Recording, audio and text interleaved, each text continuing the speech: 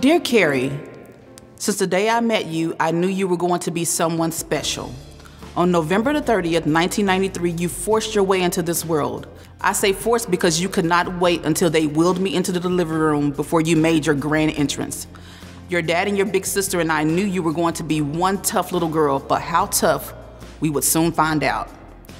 From the time you were able to walk on your own, brush your teeth by yourself, and dress yourself, your competitive spirit was evident. Most of the time, you were the smallest person on the field or track, but no one would ever know this with the skill you displayed at such a young age. God equipped you with the natural athleticism and the ability to learn quickly, which is why you were able to graduate high school at age 16 and got accepted into the college of your dream with a track scholarship. Your road has not always been smooth. In middle school, you came home upset because the kids at school said you were shaped like a boy because you were muscular.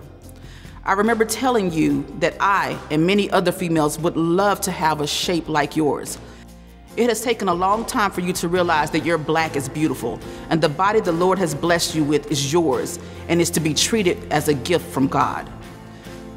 You have had to overcome insecurities as well as injuries that could have put most on their back, but you persevered and look at you now.